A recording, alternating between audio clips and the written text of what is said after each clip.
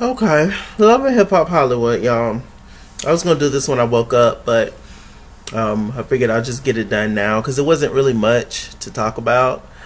Um, I see it started off where it left off last week.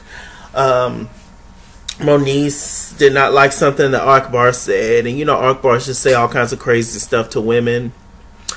Um, and she picked up her shoes, get ready to throw it, child. I was just like, Lord, what's going on? Alejandro, her strong self, she's sitting up on the stage and, you know, talking, and Nina's just completely trying to understand the process of a person who is so mentally controlled. Now I'm just sitting there trying to understand the process too. She just sitting there, just as strong as she want to be, saying all kinds of stuff. And he got me at a low point in my life and all this kind of stuff. And I do anything for him. I take a bullet for him and all this crazy stuff and crazy. I don't think that Sade is as gone in the mind as Alejandro. But yeah, Alejandro's gone. He completely is taking advantage of that woman. It's sad to see. It's kind of crazy stuff on TV. It's just like, what in the world? Child, Tierra Marie going back and forth, you know, looking like Lil' Kim. You know, going back and forth with them, and you know, it got to the point where she got upset and ended up leaving. She was just like, I'm tired of giving these people these 5 minutes of fame, talking about get rid of them, I'm tired of them, it's either them or me, etc. They got K Michelle backstage, and you know, she was just back there saying that, hey, look,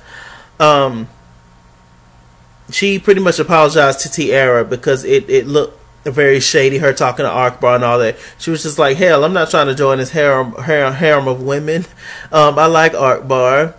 In terms of, you know, he's just a homie or whatever, but I know he ain't shit, you know.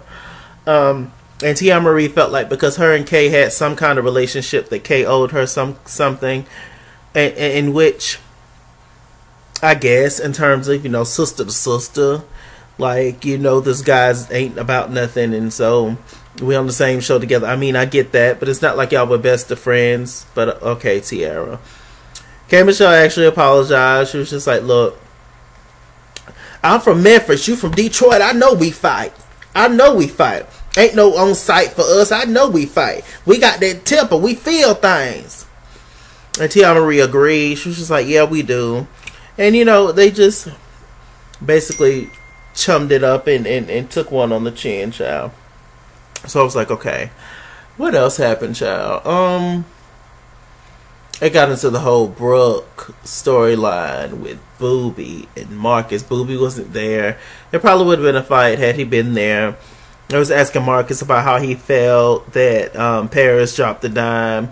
He was just like, oh, I just let people do what they want to do and whatever. And Marcus just speaks in code. He speaks in this hood phonics.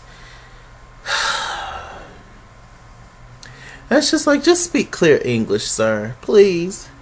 Can we for a second, oh, you know, it's on site, it's whoop de whoop, it's this and it's that. And it's like, blah, blah, blah, that's not how I live. You know, it's everything that he talks about, it's just very much so like, he's just trying to prove how hard he is. And it's just like, Marcus, if a big old truck runs you over, sir, you're going to get hurt just like everybody else. Stop it. He says that Brooke is his lady. You know, they briefly talked about Brooke being messy this season, and she just chummed it up that she wants to apologize to anybody's feelings that she hurt. But, you know, she's just a straightforward, tell the truth type of person. And, you know, pretty much nobody gave Brooke any kind of fever. Nobody said anything to Brooke. When Brooke kept all this stuff going this entire season, I was so disappointed in everybody. I don't know how everybody let Brooke off the hook with everything. Absolutely insane.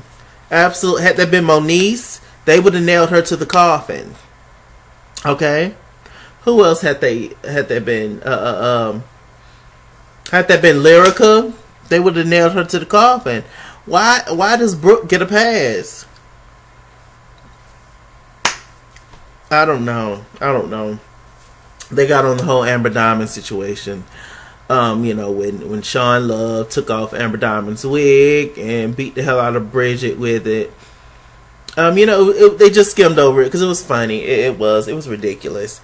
Bridget wasn't trying to fight, and it's just like, come on. Although I do believe Bridget can fight. She's a stallion. She's an Amazonian woman. Very tall. What else is going on? They got on Solo Lucci and Miss Nikki, baby. I look so good. I look so good. And who wouldn't want to be with me, baby? I look good. Oh, God. Miss Nikki, baby, you're so tired. You're so tired and foreign made and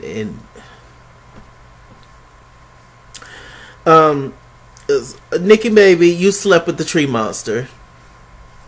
Just get over it. You slept with Solo Lucci. It's okay. Allegedly, but we know you did it. It's okay. You had a little slight smirk on your face. Solo Lucci was just going off, and it's just like, apparently Tierra Marie co-signed it, and she said she didn't see any kind of intercourse, but Solo Lucci begged to differ, and it's just whatever. But just the moral of the story is this: you ain't licking this, you ain't sticking this. And I got witnesses. Ask any nigga I've been with. They ain't hit shit. They stuck their tongue in their side. No. The moral of the story is stop telling all your business. Stop telling men. Stop telling your homeboys who all you slept with. Women, stop telling your homegirls who all you slept with. If people just keep shit to themselves and keep their business to themselves and gone about their day without spilling their own personal tea, they will be fine. The world would be better. That's what people don't get. If people just, unless it's an emergency, something bad happened, you see something crazy happening, yes, do something, call the police, fight, whatever. But if it's just two things that happen between two adults, let it keep between those two adults, Like, come on. It's ridiculous. I've never subscribed to that kind of lifestyle, telling all your business and who you slept with, who you with now, and for what? For what? What else happened?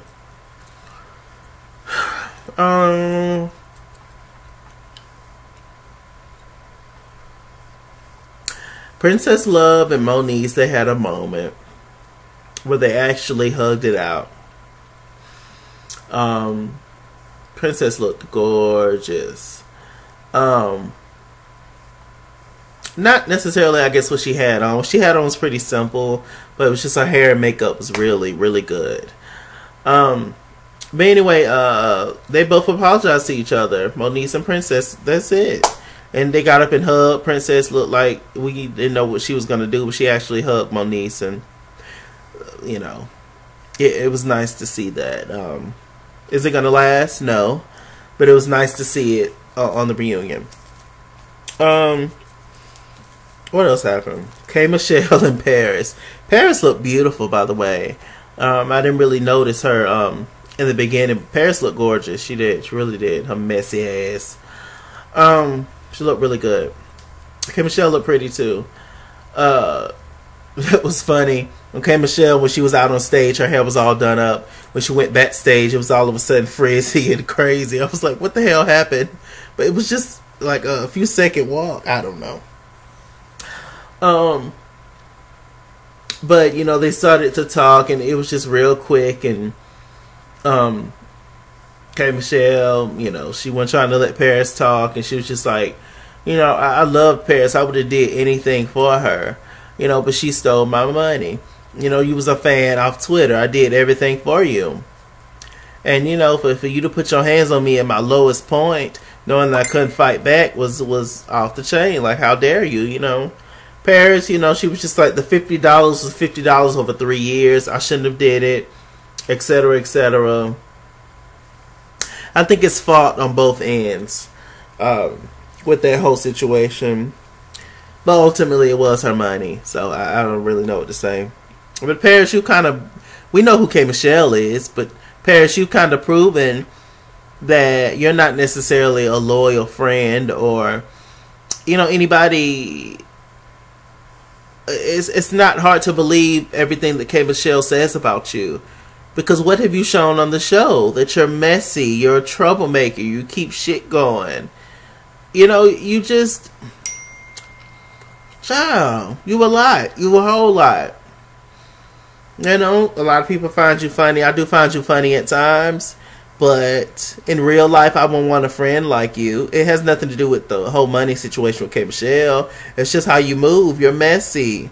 I can't trust you with no kind of personal information. You're going to go back and tell somebody. You drop pins. You dropped the pen that Moniece was at the fashion show and told Princess. You dropped the pen that Marcus was at A1 and Lyrica's baby shower and told Booby. It's like you're a dangerous person to be around. Like, no ma'am. What else happened? K. Michelle sung the song, I believe it's called Stay With Me or something like that. Save Me, I believe that's the name of it. It's a pretty song, but she was lip syncing her life away.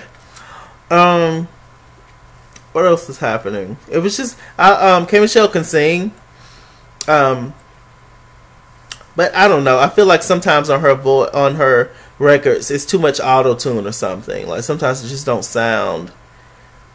I would just rather for her just raw vocals just to give us that. But you know, whatever. That was cool. Anything else that happened? Y'all, it wasn't. This part 2 really wasn't much. To be honest with y'all, it was nothing really much that happened. Apparently, allegedly, Bridget Kelly and Safari might be talking. She had on Safari's ring. So, I mean, I guess this is going to be the storyline for next season. It should be interesting. Next season of Love and Hip Hop Hollywood, if everybody comes back. I was just done. When nobody held Brooke accountable, when nobody was that mad at Brooke, I was just done. I was just like, what do you say to this? I had nothing to say. I was just like, wow. The way she swerved out of that. Talent. Dangerous woman. Ariana Grande. Alright, you guys. I want to thank you for watching Love and Hip Hop Hollywood with me. I've got some of my highest views on my Love and Hip Hop Hollywood reviews. Actually, more so than Atlanta, New York, all the rest of them. But New York is coming up, so y'all stay with me with that. Yeah, it's gonna be interesting, child.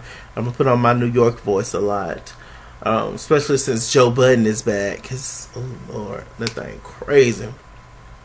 But guys, hope you guys have a great Thanksgiving. Make sure you guys click that bell so that you can manly. So that you can get notified whenever I upload a video and things. Don't you want to do that? Yo. With that said, I'm Mr. Chalaki.